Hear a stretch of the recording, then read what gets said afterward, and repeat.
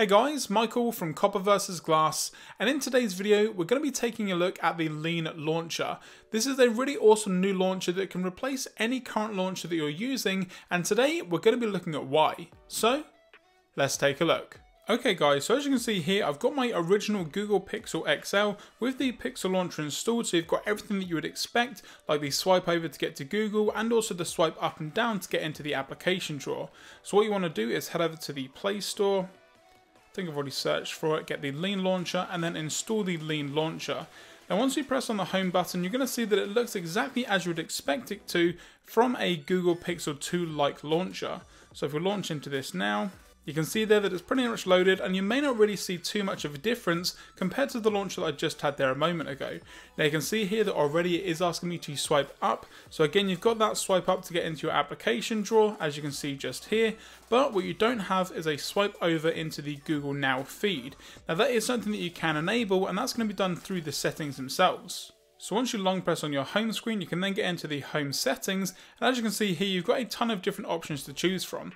Now don't get me wrong, this isn't going to go as deep in customization as something like Nova Launcher or Action Launcher, but in regards to getting exactly what you need from a launcher, this pretty much does the job, and it's super clean in terms of the interface.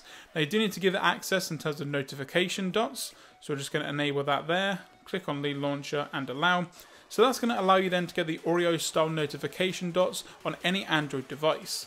You've then got the at a glance feature. So what this is going to be is the at the top of the screen here. If I just go back, enable that, you can see here that it's got the date here at the top. Now you can also enable that to have the calendar and also the weather as well, but as you can see here, you do need to have a companion app installed, which we're going to get into in just a moment. You've also got the Google Now feed, which again does require a companion app.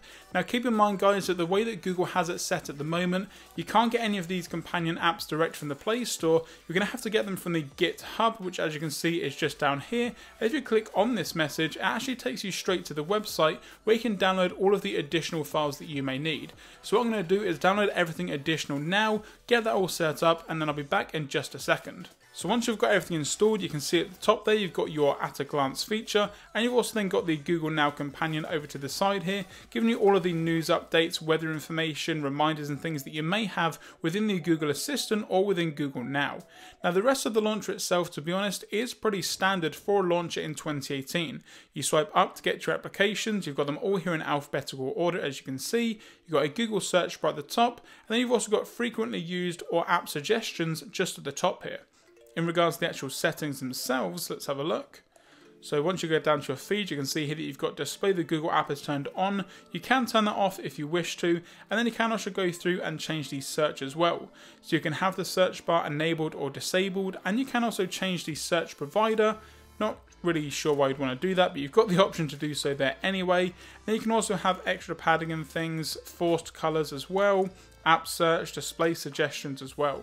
So in regards to the options, they are quite good, but they are very minimal. You're not, like I mentioned, going to get all of the customization features that you would with Nova Launcher, for example. This is just to get you a really clean look and feel to Android as Google intended. You've then got the look and feel options. So again, you can change the theme as well.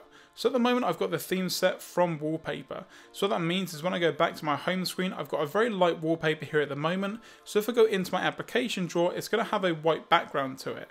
If you go into the settings, however, go to look and feel and then go to theme and change it to dark, for example, when you then go back to your home screen and then go into your application drawer, it's automatically changed it to the dark theme.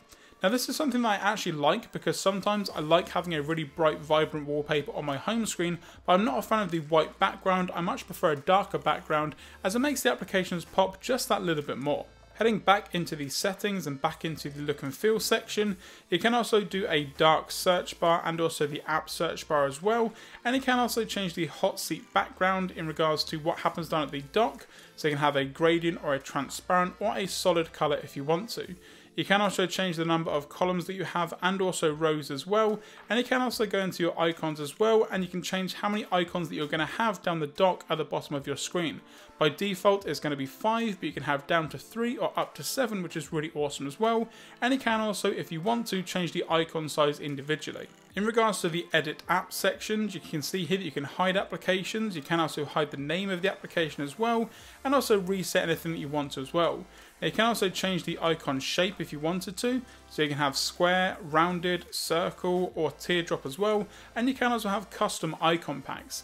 Now that's something that I'm not necessarily a huge fan of with the Google Pixel launcher, is the fact that you can't install your own custom icons. However, with this, if I click on the Minimo icon pack, which at the moment is the only one that I've got installed, and then go back to my home screen, you can see here that it's going to change the icons to the Minimo icon pack, allowing it to have still a really clean look and feel to your launcher, but you can also add some customizability as well by changing the applications themselves if you want to in regards to an icon pack. And then back into the settings, we've got other settings as well. So you can add an icon to your home screen if you install a new application.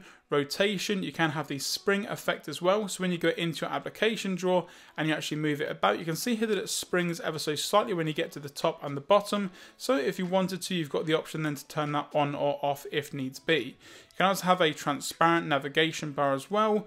You can lock the desktop, which means that you can't make any changes to it as well. And you can also double tap to lock as well. So when you're on your home screen, you can double tap on your screen and it will automatically lock your device, which is a really awesome feature to have.